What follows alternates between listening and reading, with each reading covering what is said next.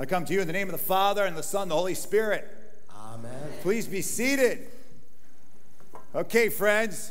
So the good news is, well, the bad news is that the nursery is closed. The good news is that makes the sermon a little faster, or, you know, these little young guns will come after me. So, so we are in this third week of continuing this season of spiritual formation. The theme of our season right now is yes, joy, and not just joy, but that we are designed.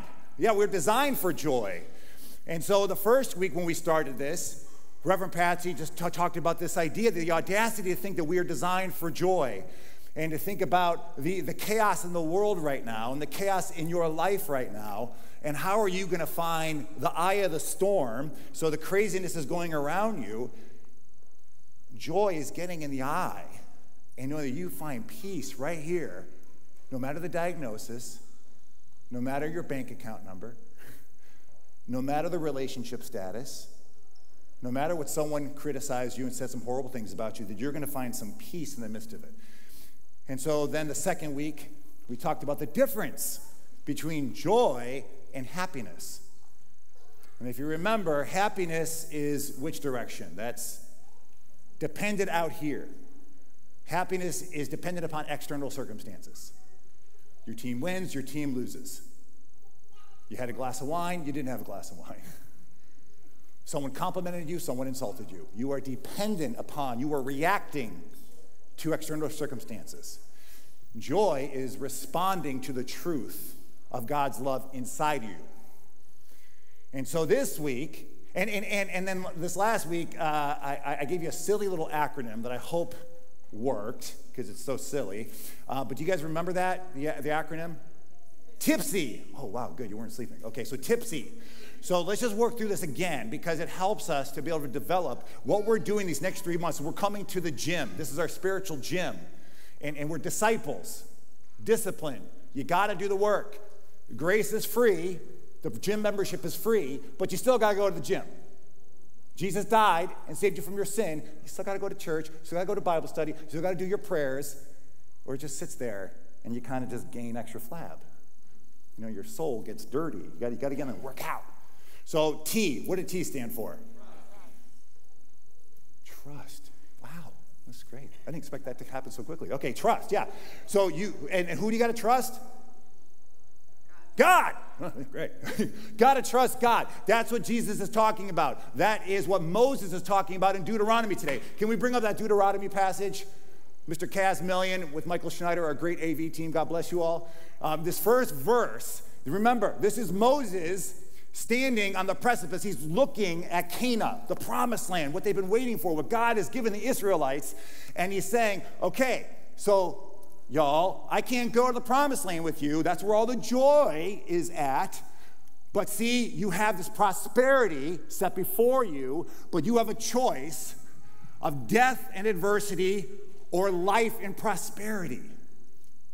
There's a choice here, and if you trust God, you're going to be able to go in the direction. If you trust his commandments, do you trust God's commandments in your life? That's the biggest piece. Do you trust those 10 commandments? Okay, so why are you working on your Sabbath? Right? I had a priest check me on that one time. I was like, I can't come on Sundays. You know, that's when they book me, you know, at blah, blah, blah. He's like, okay, well, maybe that's part of your spiritual formation. Can you get to a place that you trust God enough that you can say to your employer, I can't, that's my Sabbath. So that's where we get. So that's one of the 10 commandments. If you're working 7 days a week, this is not a guilt storm. This is something to think about. In your spiritual, we're formation, we're disciples, we're under construction. Do you believe and trust in these 10 commandments? Because Moses is saying, that's where life is. The grass is greener. But if you don't go with the law and you try to create it on your own, good luck, because that's death.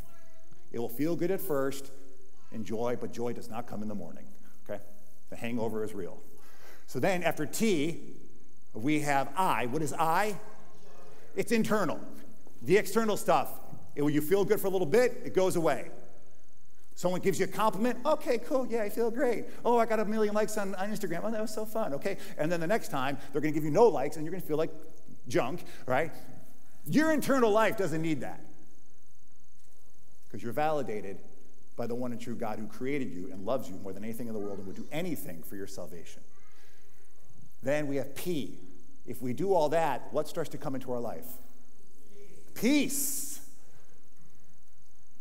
When the storm hits and you get something that's going to try to pull you away from the love of God, when someone starts to criticize you, I say, really? Oh, is that the dress you were going to wear to church? Okay. So you can react, maybe get a little angry, want to say something back. You're in a group where people start gossiping, saying, wow, Lon's mustache, am I right? A little weird. All right? You can join in if you want and join that funky circle of mess, but that's not peace. Get to the peace that's inside your heart. This is why people fast. They fast from social media. They fast from food. They fast from alcohol. They fast from just whatever you need to lean on externally to find that peace and that bread of life inside of you. And then finally, C. Tip C. And what was C? It's a choice. It is a choice. So this is a lifestyle.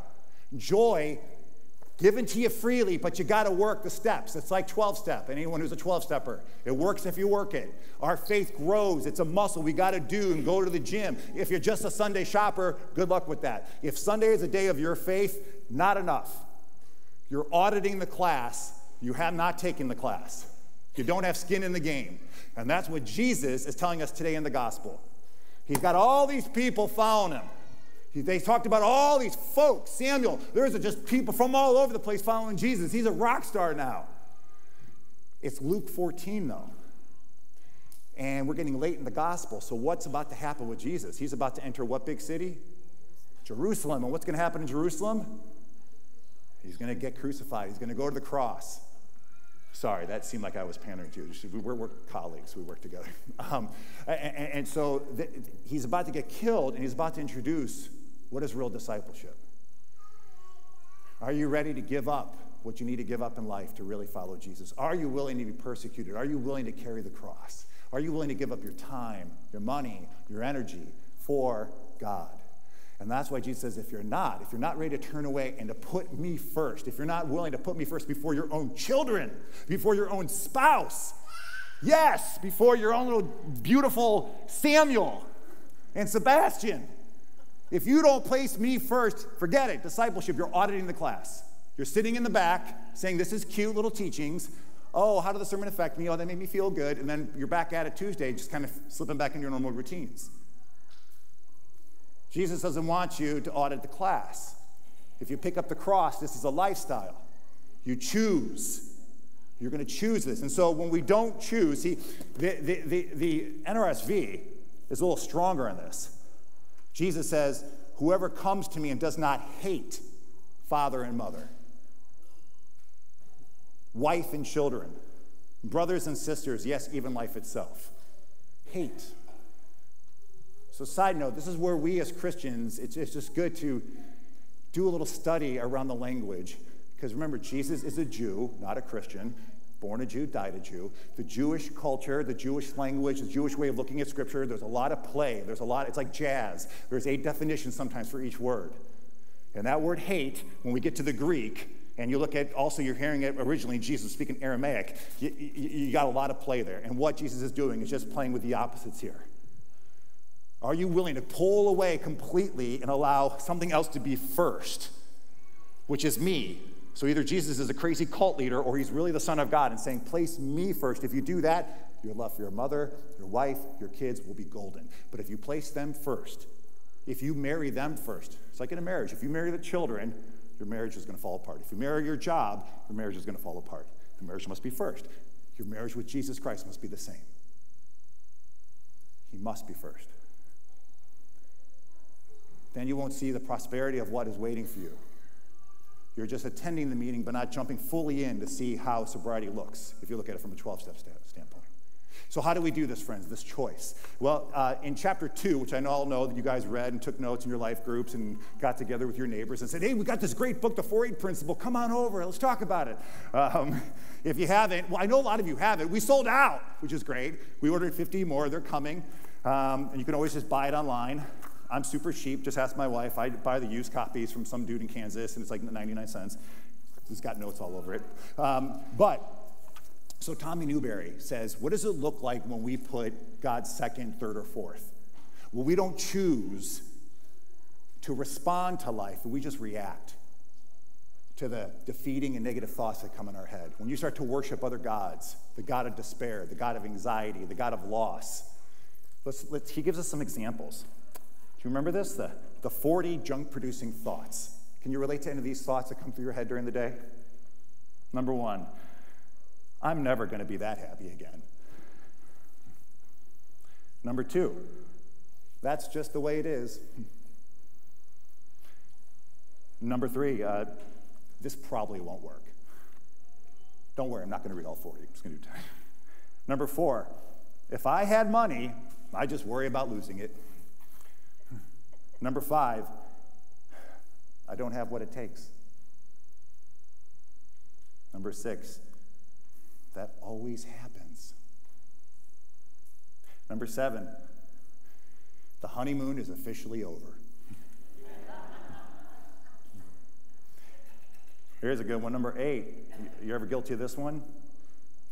I hate myself. How does that feel when you say that? You know, where's God in that statement? Number 9, he doesn't love me anymore. Number 10, I am not worthy. We say these words, these thoughts will just come in naturally. They'll just come there. It's so much easier for our brain to just latch onto that because it's more of a surrender. It's more of a give up. To push back, and on the next page, Tommy Newberry will give you 40 statements that counter that. And what kind of energy does that bring to you? It enters you into the divine mind, not the earthly mind. That's what we want to do. We're learning to think like God. You were designed for joy, and you're made in his image, but it takes work. Just because you've been baptized and confirmed doesn't mean everything just opens up. This is a daily thing. You're a disciple. And why do we do this? The grass is greener. When I get my butt out of bed and I go downstairs and I find that place to pray, and I can feel these thoughts already coming in my head, just naturally there, but I take the time to pray and listen to God and read his word, it changes my lens for the whole day. It's no joke. Because I know what it's like when I don't do that. You think I'm nutty now? Imagine me without prayer and without Jesus. Right? So the Book of Common Prayer, this great tool that we have, has 3 sets of prayers. You have morning prayer, noonday prayer, evening prayer. We don't do that just to be obedient slaves. It is sustenance. So in the morning, you get your mind right with God. You see all the opportunity. You're thinking of that meeting already that's giving you anxiety, or that coffee you're going to have with that person who just talks their head off the whole time, who's just so self-involved, and all they do is talk about other people, and they gossip, and then you're like, gosh, I don't want to do this. I'm just going to go and do it and get out of there. Look at that energy. Where's God in that energy? God, I don't really want to go have coffee with this person, but I got to go do it. I don't really want to have this meeting. This woman drives me nuts. This guy drives me nuts. What do I do? God, help me to see this as you see this. Help me to find the importance of this. Where are you in the midst of this Holy Spirit? And you will uncover a new lens. You will find worth and value and growth in that for everything that comes your way. From everything from bankruptcy to a diagnosis where you got to bring God in the midst of it. You don't have to ignore the ugliness. You don't have to ignore it. The storm is always going to be there. We know life is chaotic. We're looking for the eye of the storm to find God in the midst of it. And what we can control are these thoughts that try to derail you and pull you away from God's unconditional love for you. Designed for joy is trying to say the joy is already within you. God created you. He's not an imperfect God. He's a perfect God. You were made in his image. That's Genesis 1.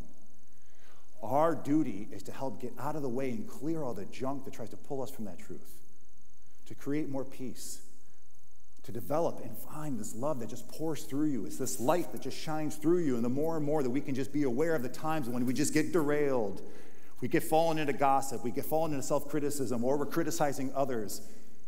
We're doing too much self-medication. We're just relying too much on what others think of us. And to be validated out there, you're being pulled away from the true source that's inside of you, that you don't need validation. You've already been validated. You've already been saved. God doesn't like you. He loves you. I mean, he likes you, but he loves you, and he will die for you. And to receive that love and say, God, you love me like I'm the last thing in the whole world. You love me so much. And help me to accept that love. Help it that go over my wounds, go over my darkness. And help me to just be joyful in that love, God. I need your help. This doesn't happen overnight. So this week, look over chapter 2. Look over those statements. Which ones do you identify with? And write in the margin the opposing thought. How does that feel inside of you? How does that resonate inside of you? How does that energy change? And examine your prayer life. Are you starting your day with God? Are you ending your day with God? Because I'll tell you, you'll sleep better. You will sleep better if you end with prayer. Thank you, God, for today. Help me to be at peace. Thank you for my family. Thank you for these walls. Thank you that I have a sink that I can get clean drinking water from. Just thank you, Jesus. And I pray for this day to end for me to get some peace and go to sleep. These are our disciplines. We're people of spiritual formation. Work it, work it, work it. It's been given to you freely. Now cultivate it and grow into this unconditional source of love that's in all side of us. God's love. Amen.